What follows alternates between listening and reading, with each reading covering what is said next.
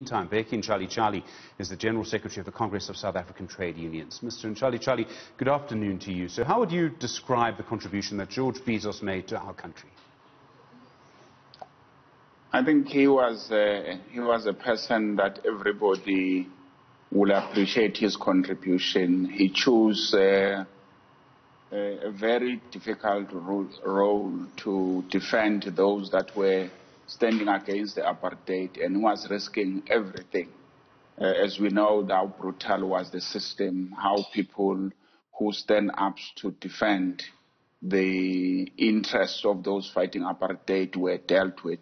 You look to Dr. Neil Agat, you look to the Mqenge families, you look to the Bheki and the rest of them, that those who stands with the anti-apartheid movement were dealt a particular blow.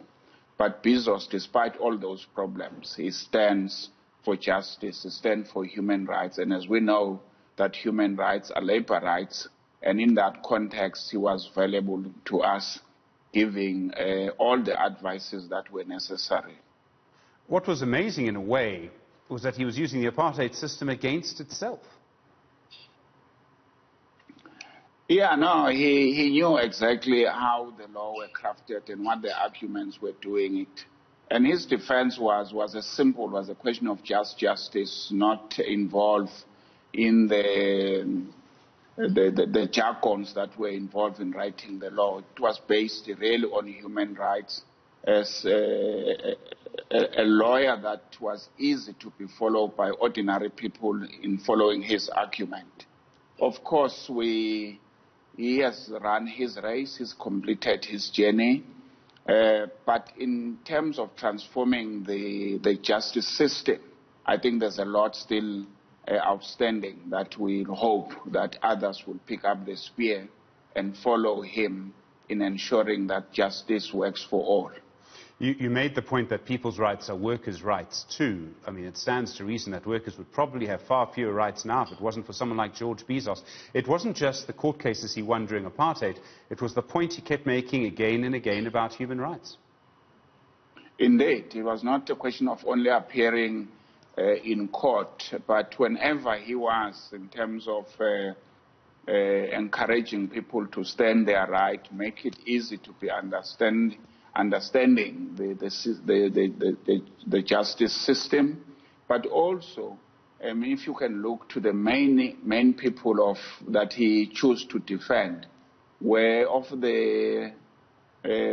Africans in general, and people who were sometimes very poor to defend for themselves. And you can, as we all know, me and you, that our justice system is very expensive to get people of the caliber of George Bizos will not be easy.